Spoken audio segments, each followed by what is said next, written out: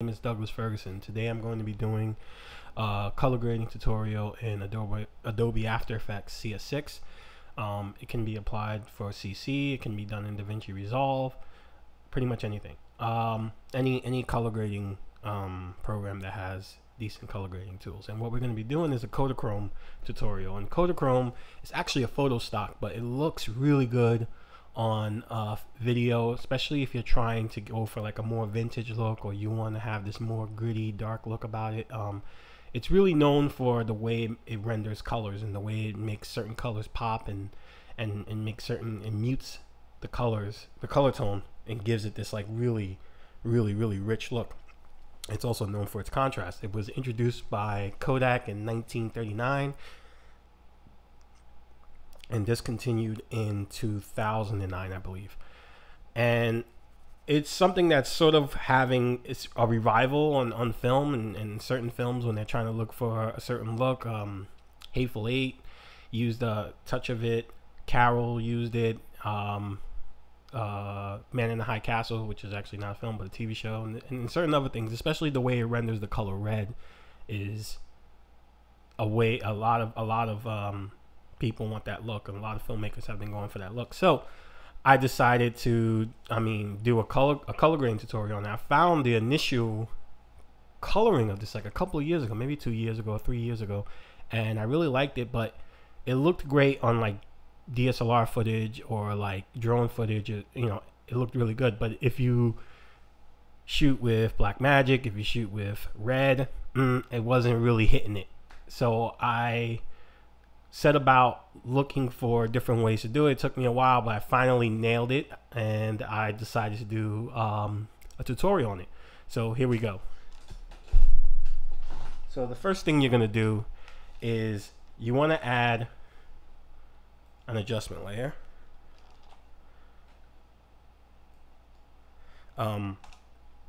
So just for time's sake, I didn't do any basic color correction on this footage, but you definitely want to make sure you do your basic color correction before you do the grading of this, because if it's too flat, it's not really going to look that good.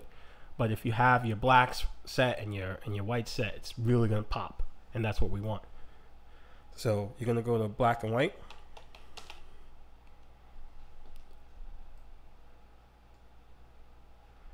And you're just going to go to a blend, multiply. Then we're going to shut this off for right now. We'll come back to it later. Then we're going to add another adjustment layer, and we're going to go to hues and saturation. We're going to bump up the saturation to 50.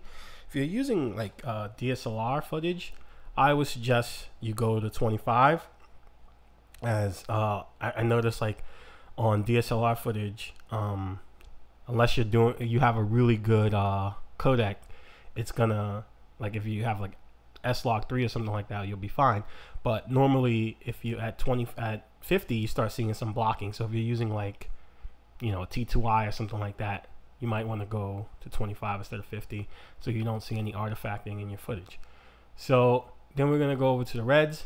We're going to drag our reds into the magenta, -1. We just don't want it to touch on the magentas. We don't want it to go all the way into the magenta. And we're going to go -6 on the saturation. And then the lightness, we want it to be around 15. So lightness 15. Excuse me. Then we're going to our yellow.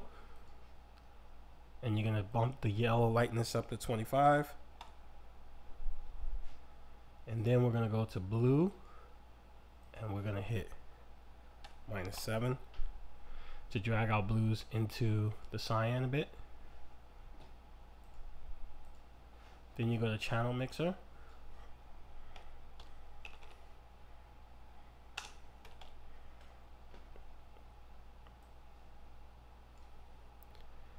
And then we're going to go to red 85, red green 10, red blue -15,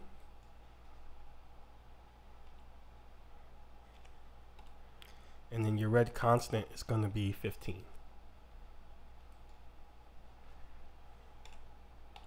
Then we're just going to simply go down to blue, and red blue is going to be 10. Oh, 15, excuse me. And your red green is going to be minus 10.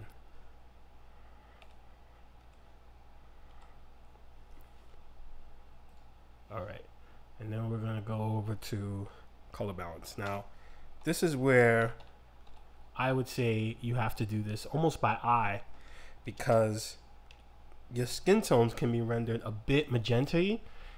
Magenta is not a word, but it is now. It could be a bit magenta, and you don't want that. So I would say in the highlights of the color balance between red and green right here is where you want to make your adjustments for your skin tones.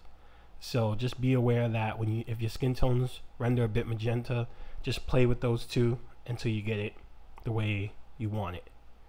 So red shadows, minus 25. Your red midtones is also going to be minus 25. So red midtones, minus 25. And then red highlights is going to be 15. Then we go to green, and that's going to be minus 15. So you play with these two right here until you get your skin tones the right way. So you're either going to go more green and less red, or less red and more green, you know, until you get it right. Then green is going to be 8. Between 6 and 8 for the midtones, and green would be ideal. Actually, let's go to 6. 6 is better. All right, so that is the initial color grading right there, and it does that I learned a few years ago, and I really liked it. I liked the way it made the colors pop and stuff like that. So, but it wasn't it. So what I discovered was if I added a layer of black and white and just hit that as a blend, then it gave me a little bit more grit and had that more look to it. Obviously, we're not going to leave this at 100%. I would recommend between 50 and 75, depending on the kind of footage you're using or the kind of shot you want, but really it's by eye. So for this, we're going to go 50 because we're going to add more contrast in a bit. Then we're going to add another adjustment layer. And then we're going to go to Color Finesse. If you've never used Color Finesse before, it's a really cool, nice tool for Adobe After Effects. And it already comes with Adobe After Effects. So it's nothing you have to buy or add or anything like that. It's already a part of the program. Full interface.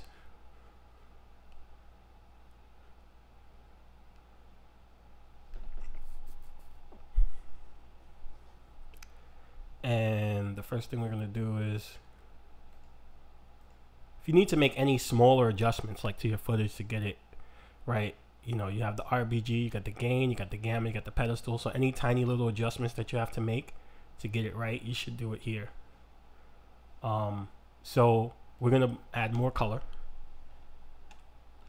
That's going to go up to 150. Highlights, I'm going to bring down to 0, but I like them between 0 and 25.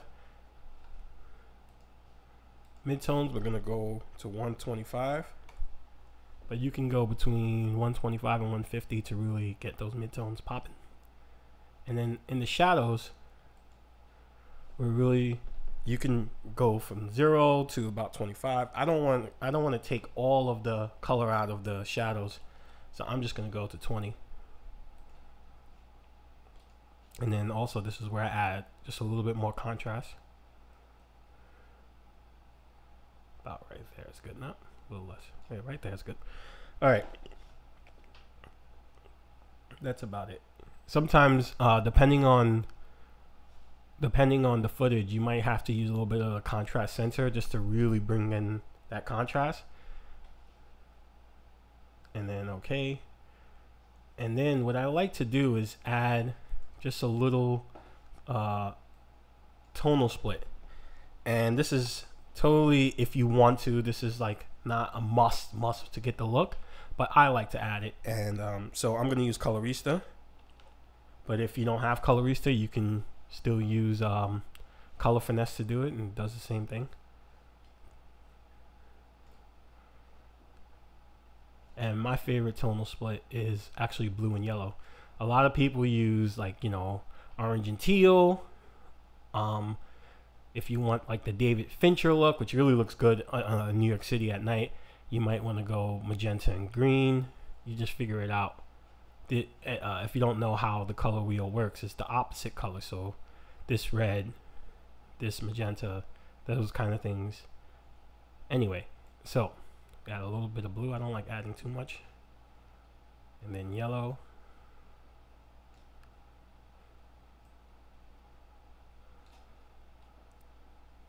All right. And then this, again, this is something else. If you really want to make it, try to get that vintagey look to it, we go to selective color.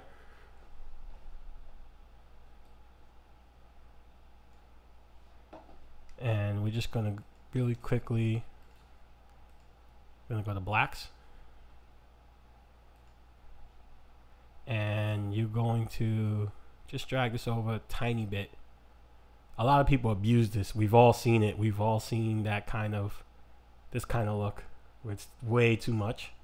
So I don't like that much in the footage. So about right there is good. Then you go over to your neutral. And then you go to the neutrals, you're in neutral black. And then you're going to drag that over this side to about the same. So what did we do over here? The blacks, we did 5.3. So let's do the same with the neutrals. So we did minus 5.3 in the blacks, and I'm going to do my plus 5.3 for the neutrals. Right there. And that's it. So I'm going to, I'll show the full video. I want you guys to see it, like, you know. So that's pretty much it. And that's how you do a Kodachrome tutorial. I hope you guys enjoy it. I'm going to do another one. I'm going to do a part 2 of this video with Film Convert, because I really like the way, just, you know, experimenting. Again, I use Film Convert and I love the way it rendered. I love the way it came out. So, and it really gives you that film look. So this was part 1. Part 2 is coming after. I'm going to be using different footage. Probably going to be using some daylight footage.